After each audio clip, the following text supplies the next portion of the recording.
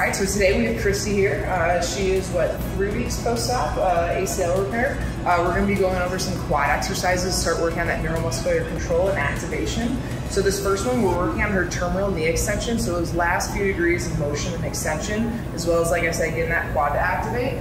So here we have the resistance band here. She's got some tension on it. She's gonna go from a flex position, keeping that knee pushed back up against the band. She's gonna push and hold for 3 to 5 seconds, and then relaxing back in here.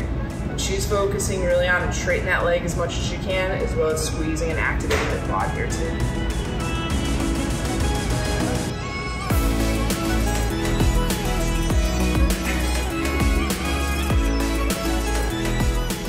This next exercise is called a quad set. This is really important early on in rehab to work on getting extension as close to 0 as possible.